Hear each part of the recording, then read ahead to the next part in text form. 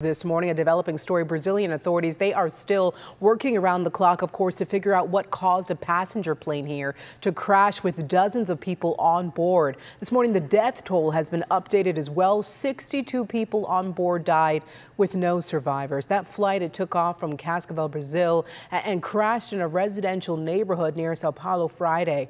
At last check, rescue crews, they recovered at least 31 bodies from the crash site. The pilot and the co-pilot are among those who have been identified so far. Now, viral video captured that plane spiraling, free falling from the sky. This is what's called a flat spin. OPAS is the name of the airline. Authorities say all of the passengers were still seated when the plane crashed. No one was ejected. The cause, of course, still remains under investigation. Still a lot to learn there.